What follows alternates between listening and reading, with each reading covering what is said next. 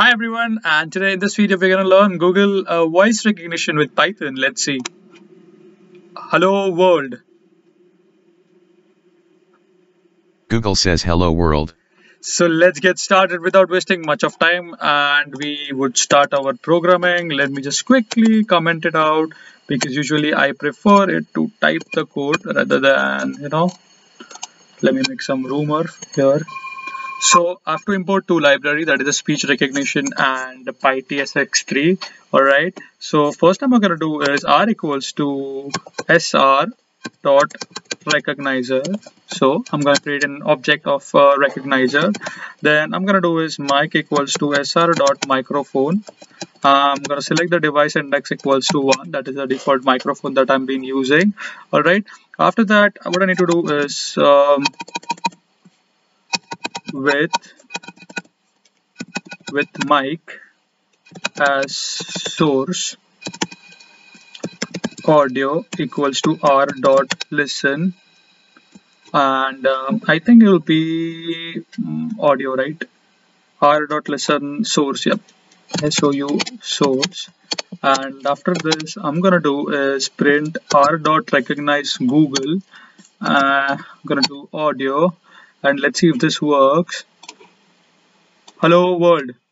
Hello world. Okay, let's just wait. Hello world, hello world. Okay, lovely. That's working fine. Now I need to define a function for my text to speech. Define speak. It's gonna pass message. Then I'm gonna do is engine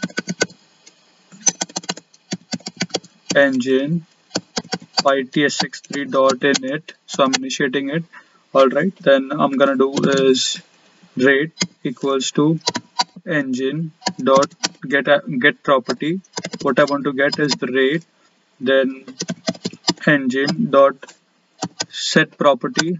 What I want to set is the rate, comma rate minus 10. That is the rate at which the text to speech is gonna work.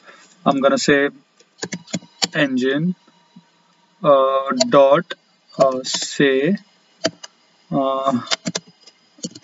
Google says dot format message. So it's gonna speak the message here. Engine dot run and wait. Okay, so now what we're gonna do is basically what I'm gonna do is I have to pass this message to the function. So I'm gonna call the function, and I'm gonna pass in the Google recognition, and I'm gonna pass audio. All right, this should work pretty much. Let's run this program. Hello world. Hello world.